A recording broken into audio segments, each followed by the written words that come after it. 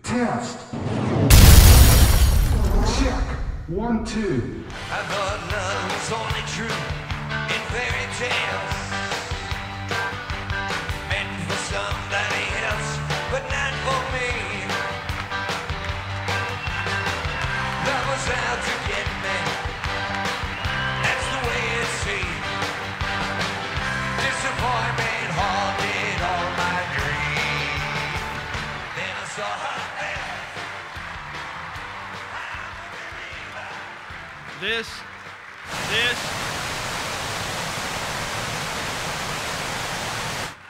This is an audio test. 1, 2, 3, 4. Can I have a little more monitor, please? This, for me, is an unbelievable honor. I'm a little guy from Kearney, Nebraska, the toilet. And there have been a host of people in my life along the way that have pushed me to push the envelope. And if I couldn't do that, life isn't worth living. One needs to move ahead. One needs to try new things. It has been an unbelievable ride and an unbelievable career. And if you will cast your minds back a bit, in 1978, I had a heart attack. 1982, I had a 5-way bypass. And 3 years ago, I had a little repipe because, you know, the plumbing gets plugged, you got to fix it every now and then. But the first time, there was a tour scheduled with Neil, and it's the ultimate honor when he called, when I went into the hospital, was going to have surgery, the tour was scheduled, it wasn't on sale yet, and he said, don't worry, when you're able to go, we're going to put the tour back on sale and do it. And he indeed did that, and as a matter of fact, here's the kind of guy he is. He took my doctor along. He didn't trust my word, and he said, I want to talk to your, they called me, he said, I want to talk to your doctor, and he took my doctor from Kearney, Nebraska on the tour with us for about 3 weeks and made me walk around the arenas during sound check. A lot of my musician friends will remember that. So it is indeed an honor, and I have loved pushing the envelope, and if I never did another show, that would be just fine. But as Neil said, I hope we will do some more shows and we will be able to go out and try some new things. There are a host of things that I don't know. I don't think I was very innovative. I don't know if I was innovative. I'll tell you what I was. I was a guy that didn't have any money. I still don't. And one of the things you had to do is you had to invent things, and necessity is the mother of invention. You all would agree with that. Many of the things that people have talked about tonight are out of necessity. And the first flying sound system, was there a picture of it, the flying junkyard, as Patrick used to call it? Well, it looked like a flying junkyard.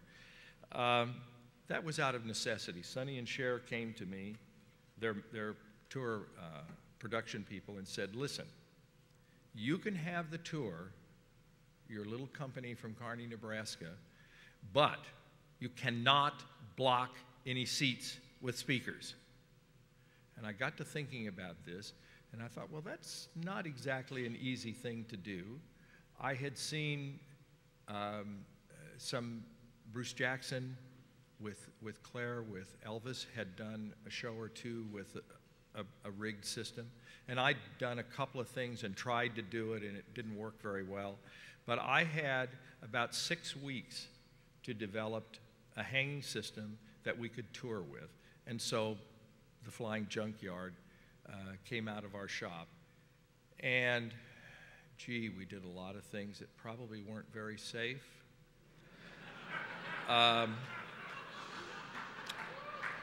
Probably, well, I did have a structural engineer look at things.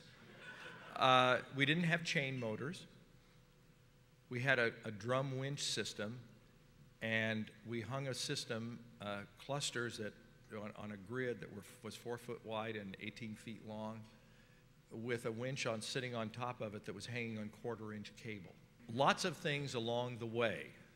Rigging hardware from Aeroquip, which was aircraft things, developed for the concert series and some of those type of things. A multi-core snake. We used to tape cables together. And I said, how about having one cable with a jacket around the outside of it? How about having a box on the end that you could plug the microphones into? So that's how some of those things came about. And all of those things, whether I dreamed them up or some of you dreamed them up, is why our industry is where it's at today. And in those days, guys, you couldn't buy anything. Manufacturers didn't. They had theater systems. They didn't have touring loudspeaker systems. The other thing is there are a host of people that have gone through our company, my company, which now it's just me, but have gone on to work in the industry, and I'm very proud of them. And there are so many of them that I couldn't possibly name them all. And there are a lot of them here tonight that have shown up, and that's an amazing thing to me. The other thing is that there are people like Patrick. There are people like my good buddy Sam Helms, who's a rep on the East Coast, my friends at Yamaha, my friends at JBL, formerly people at Alltech, that have supported me. And manufacturers like Alltech, like Yamaha, and so on, have always risen to the occasion to support us, and they should be commended for that. The other thing is that, what about the people? No one tonight has mentioned the people that are left behind at home.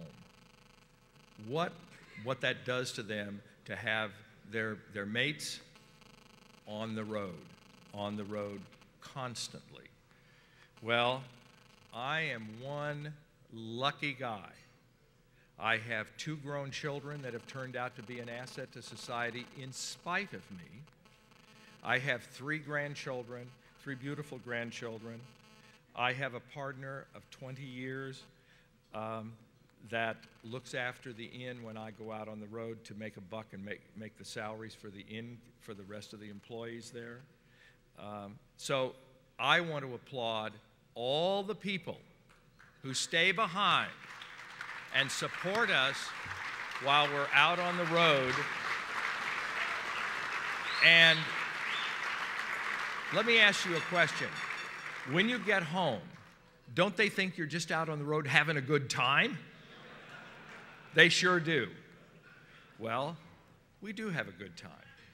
And in closing, I want to say thank you to my friend Neil Diamond, who has allowed me to be creative. It is not often that technical people are allowed to be creative by artists. It's very unusual. And I am most proud of the relationship. I'm most proud of the fact that he has allowed me to be out on the end of the limb with the saw and occasionally come really close to sawing the limb off, but has always been there to support us, and the show goes on. So I'm very, very honored by this tonight, and I'm just a guy from Kearney, Nebraska, who's doing what I do, having a good time. Thank you. Thank you.